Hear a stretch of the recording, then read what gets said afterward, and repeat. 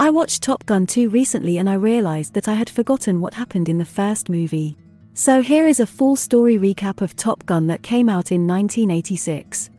In March 1969, the US Navy established a school to polish and train its top pilots, and shape them into the finest fighter pilots, better than any navy in the world. This project was called Fighter Weapons School. However, all the pilots and officers there called it Top Gun. An aircraft carrier was on duty near the Persian Gulf, when suddenly a fighter plane named MiG-28 breached their area. To get rid of this plane, the Air Force sent their fighter pilots Maverick, Cougar, and Goose on their respective F14s. As both of them were flying toward the enemy plane that had breached their zone, they saw that they were outnumbered by a lot of other MiG-28 jets. Maverick locked aim at one of them, but before he could fire, the plane flew in the other direction. Cougar was also about to open fire on a plane, but his seniors stopped him right away. Although this plane was out of its bounds and in their fly zone, they were ordered not to attack unless the enemy attacked them first. Maverick and Cougar were constantly following those planes. The atmosphere got dense and Cougar started getting a little nervous about what was about to happen.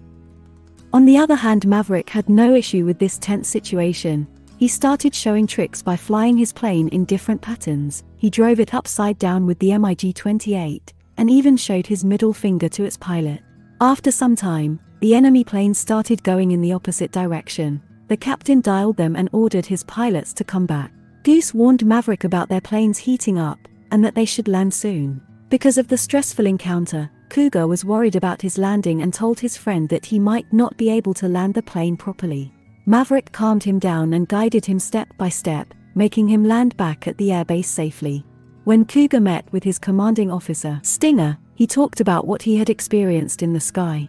Back at home, his wife was pregnant and he was worried that if something had gone wrong today, his child would have never been able to see his father's face. He wanted to be with his family, and that is why he requested his commander to free him from his duties and mission and let him go back home. His request was approved and Cougar prepared to leave the base right away. Back in the office, Maverick was getting a lot of heat from his commanding officer. He was angry that Maverick did not follow his orders. When he had ordered the pilots to fall back, Maverick dismissed them and started showing off and provoking the enemy. Because of this childish and irresponsible attitude, he will also not be promoted. Although he was an exceptional pilot, but behavior like this would never be applauded anywhere. The officer also told them that he will be sending Maverick and Goose to Top Gun, where they will train with the best pilots. Though Stinger had originally planned to send Cougar, but now, he had no option but to select Maverick. Top Gun was a school with the finest instructors and trainers, who had tons of experience in the field. On the first day, the class met their commanding officer Mike, who was known as the Viper. He had previously served in many missions and was one of the best pilots in the US Navy. All the pilots will attend classes and fly at least 2 combat missions every day. They will face strict evaluations, and in the end, the pilot with the highest points will get the Top Gun trophy and will be given the highest rank. That night all of the pilots were partying at a bar. Goose told Maverick about Tom, who was also called Iceman. He was believed to be the best of all the pilots present there. Tom was going around, gathering praise from everyone. When he got to Maverick, there was a lot of tension between them. His attempt to intimidate him failed, as Maverick thought of himself as equally skillful as Tom and he was not going to let him bully. They were hanging out. Goose dared Maverick to get the number of the pretty blonde girl who was standing at the bar. This was Charlie. He sang a song for her and everyone joined in. Charlie was not impressed by his singing and went back to her boyfriend. When she got up to go to the ladies' room, Maverick followed her. He told her that she would be much happier with him and that she should ditch that boring old guy. Charlie laughed at his audacity and walked away. The next morning, the lieutenants were waiting for their class. The instructor was a PhD in astrophysics and it was none other than Charlie. Both Maverick and Goose got embarrassed because of their stunt last night. She was teaching the class about the MiG-28 not being able to do a negative pushover and its other components. As Maverick had recently faced an encounter with this jet, he was more up to date with its formation and rectified Charlie's knowledge. After class, it was time for their combat mission. While he was leaving, Charlie stopped him and praised him for his bravery, as it is very hard to fly a plane upside down. She also wanted him to tell her more about the MiG-28 jets, She wanted to write a paper on them, and his knowledge from his latest encounter would really help her. In the combat, their mission was to attack each other's planes. The more aims they fired, the more points they would get. Tom set aim on Maverick's plane and followed him, but it was not as easy as he had thought. Maverick increased the speed, and as soon as Tom got near him, he plunged the brakes, causing Tom's plane to fly ahead of Maverick's. Now Maverick was the one aiming at Tom, and as he was about to fire, his mission ended and the officers called them back to the base. Maverick had just gotten hold of him, but he had to stop. He got annoyed and flew the plane at full speed near a tower, where some officers were having coffee. This startled them, causing their coffee to spill and their shirt ruin. In the changing room, Tom told Maverick that the way he flew was dangerous and put everyone's safety at risk. He laughed at his face because he was fearless.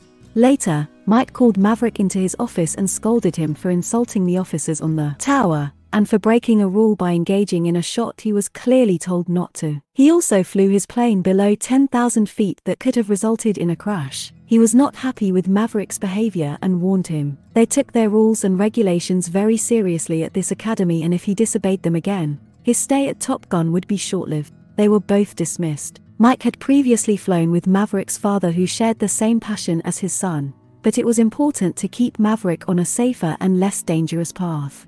The next day, in class, Maverick asked Charlie for dinner. She shot him down and said that she didn't go out with students. All the pilots laughed and made fun of him. While she was standing near him, she passed him a paper with time and address for the dinner without letting anyone in the class know. He was playing volleyball when he realized that he was getting late. He got there as fast as he could. Maverick apologized for being late after she invited him in. Charlie had a lot of questions for him about the MiG-28. She told him that if she completed her paper on this plane, she would get a big promotion. He told her everything there was to know. Maverick also talked about his parents and childhood. His father was a fine pilot, but one day he took off and his plane never landed back. They spent the evening talking about their lives and interests. The next day, in the elevator, Charlie told him that she had never invited a student to her place. He was smart and understood what she was trying to tell him. Goose's wife and kids were visiting for a few days. Maverick was very close to the family and went to pick them up too.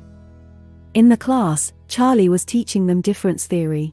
She explained how flying a plane upside down, as Maverick had done previously, was very dangerous. The enemy could easily tackle the plane and throw it down. She advised everyone to abstain from a stunt like this, as they would have no chance if they faced a counterattack. After this lesson, Iceman made fun of Maverick. He got mad and rushed out of there. Charlie called him, but he did not stop. He got on his bike and drove out of there. She followed him by overspeeding, trying to keep up with his fast driving. She said that her relationship with him was personal and that she kept her personal and professional lives separate. She did not want anyone in the academy to know that she had fallen for him. After she expressed her love for him, they kissed and ended up spending the night together. The next morning, pilots were on their combat mission. It was one of their most important sessions, which is why their senior commanders were also in the air with them. Iceman and Maverick were tied in points. Whoever won this round would get enough points to win the trophy later on. During flight, Maverick got too frisky and flew the plane after Iceman, leaving his partner Goose alone. As soon as his plane got near Iceman, he saw that one of his officers had locked an aim directly at him, and he had no choice but to come down. In the showers, Maverick's senior officer was mad at him. He told him that it is very important for a pilot to stay with his partner. He must never leave him under any circumstances. Iceman also taunted Maverick on this foolish show of bravery and jealousy. However, this time he was right. Maverick felt bad about leaving Goose alone. He knew better than that and promised him to never abandon him again. In the evening, Maverick, Charlie, and Goose's family were out for brunch. Goose's wife told Charlie that Maverick was completely in love with her. They spent the evening dancing and enjoying themselves. As always, during their combat mission, Maverick and Goose were after Iceman and his partner. Suddenly one of the engines in the plane stopped working. They started losing control of the handle and soon the second engine failed as well. The plane was going around in circles and falling at full speed. Maverick couldn't reach the ejection handle and told Goose to punch them out. When the seat is ejected for parachutes, the pilots have to protect their heads and neck from the extreme shock. Goose forgot to do that and his neck broke. Maverick opened his parachute and pulled Goose over to him as soon as he reached water level. He was bleeding and passed away in a matter of seconds. The rescue team arrived and pulled both of them out. Everyone at the academy was upset. Maverick blamed himself for his best friend's death. He was extremely depressed. He refused to talk to Charlie about it too. Maverick visited Goose's family. His wife and son were still grieving his death. She knew Maverick was not okay and hugged him. This visit was very hard on him and he decided that he would leave the Navy. After the investigation committee completed their examination regarding the failed combat mission, they gave a clear statement which stated that Goose's death was not on Maverick's hands. The engine failed and none of them could have done anything about it. Maverick was cleared to fly again, but his spirit was shattered. He could not take stable aims and fire clear targets. He even had a fight with his new partner who was questioning him for not shooting at Q. Charlie advised him not to throw his life and goals away. Goose's death was not his fault and he needed to stop blaming himself. However, Maverick was still not out of it. When she met him, he was larger than life and now it was sad to see his state. Her words had no impact on him and she left, disappointed. Mike had called Maverick over at his house. He was looking at the photos when Mike told him that he flew with his father. During a mission, he chose to save other people rather than himself. He sacrificed his life for the safety of others. He also said that if his father was alive, he would have stopped Maverick from leaving the academy and would have wanted him to complete what he started. It was graduation day and Maverick decided to join his other batchmates. He graduated Top Gun and everyone congratulated each other for this high honor. Iceman was the top graduate and Maverick congratulated him for this achievement. While they were celebrating, the Air Force called for their help. There was a crisis situation.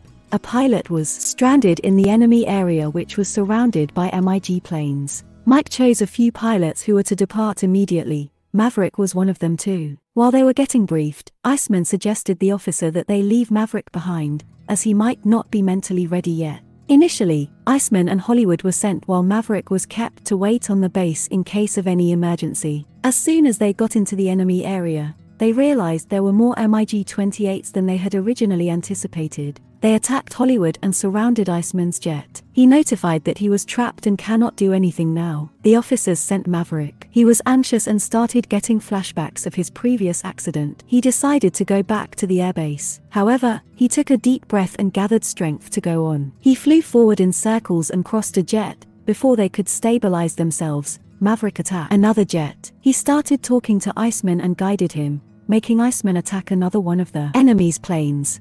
Maverick blew up another MiG and now the fourth one was after Maverick. He fired missiles towards him, but Maverick knew how to surpass them and then blew up the plane that was after him as well. When the other pilots saw this, they decided to retreat and both Iceman and Maverick came back to the base safely. They landed and were greeted by all the pilots and trainees who were cheering for them. After this successful mission, everyone had nothing but praises for Maverick. His instructor visited him and told him they were going to promote him to whatever post Maverick wanted. He said that he wanted to be an instructor at Top Gun. The officer laughed and said if Maverick was going to become an instructor then God help them all. Maverick met Charlie. They made up and this is where the movie ends. I hope you liked this video. I will soon be explaining Top Gun 2, so subscribe if you don't want to miss it.